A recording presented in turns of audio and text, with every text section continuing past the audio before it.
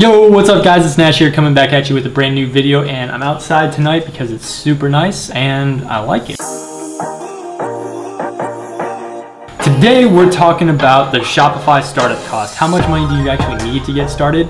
And you might be surprised because it's not really that much. All right guys, so before we get started, if you haven't already, go ahead and hit that nice looking subscribe button right below. Also hit the notification bell so you can be notified whenever I drop the dopest content on the internet, because it's all free and we're trying to get everybody on this channel to over $100 a day for free. So, you know, why would you not subscribe? Without any further ado, let's go ahead and jump into my computer and, check it out. All right, so today we're talking about the Shopify startup cost. How much does it actually cost to, start up? And the reason that I love Shopify so much and the drop shipping sort of business model so much is because it doesn't really take that much startup capital, because you're not keeping any inventory, you're not paying employees, at least at the beginning. Really your only budget, or the only amount of money that you need, is just for ads and a couple other things that we're going to talk about right now, which number one is the Shopify 14-day free trial. Now, notice I'm saying free trial because it is a free trial, and you have it for 14 days, and you should take full advantage of those 14 days and try to get profitable as fast as possible within these 14 days and not wait until you actually have to pay for it, because after the 14 days, it's like $29, I believe, which still is not a whole lot. Like, you can make that back in 3 sales.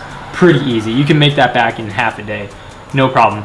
But, I would rather start getting my Shopify store profitable before I have to deal with this, so I'm not cramming if I don't have the $29.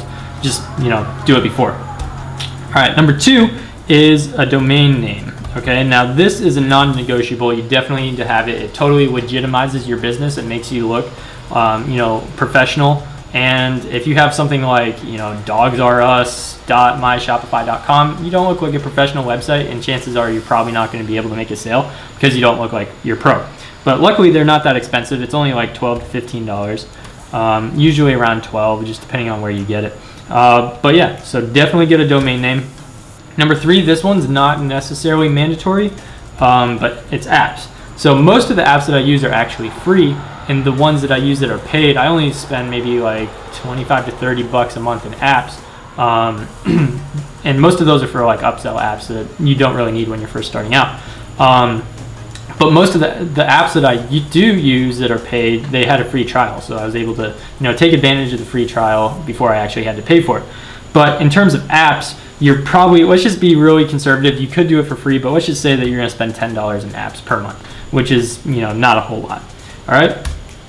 And lastly, you're going to need, this is the biggest part of it, you're going to need some sort of marketing budget, something that you can pay to, get your ads out there. Unless you're super creative and you find some way, free way to do it, you're going to have to have some money to actually go market. Preferably on Instagram is the cheapest way. If you don't know Facebook ads, don't do Facebook ads, you're going to lose a ton of money and it's not good. So how much do you ideally need to have for your marketing budget? Well, in my opinion, you should at least have like $500 plus. Ideally. Can you do it with less? Yeah, absolutely. You just have to be very specific and very precise with your research and picking a product, picking influencer pages and all that stuff. If you watch the videos that I have on my channel, for free, then you can, sort of get an idea of how to do that, and hopefully it'll help, cut the learning curve, and you won't waste as much money if you follow those tips.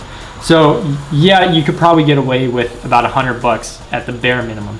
And what that'll do is that'll actually allow you to get, if you find some pages with like 100,000 followers, you could get maybe like 7 to 10 influencers with 100,000 followers, because you're usually paying around like $10 to $15 per. You could get about 10 shout outs for $100. So in total, let's just add this up. Say that, you're doing this within the 14-day free trial, so we haven't paid for this yet. Your domain name, let's just say 12 bucks. And then apps, you're paying 10. And then, like I said, let's just be super conservative and say that you're only spending like $100 in marketing. I mean, to get up and running, you're looking at $122. That's it to get running, starting Shopify. Should you have more? Yeah, it would probably help, but you can totally get up and running and get profitable. Guys, I only started with like $100 in my marketing budget.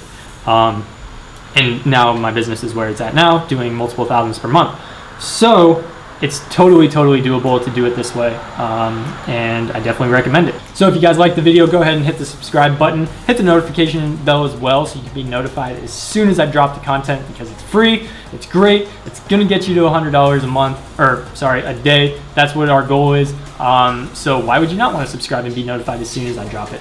Lastly, if you like the video, leave a like, and tell me what you want to learn. Like I said, trying to get everybody to $100 a day. What is the obstacle that's standing in the way of you getting to that point? Let me know in the comments so I can start making videos about it, because we're trying to cut your learning curve as much as possible. So let me know, and yeah, thanks for watching. I'll see you tomorrow. Peace. I need you in the morning, oh, oh, yeah, I need you in the midnight.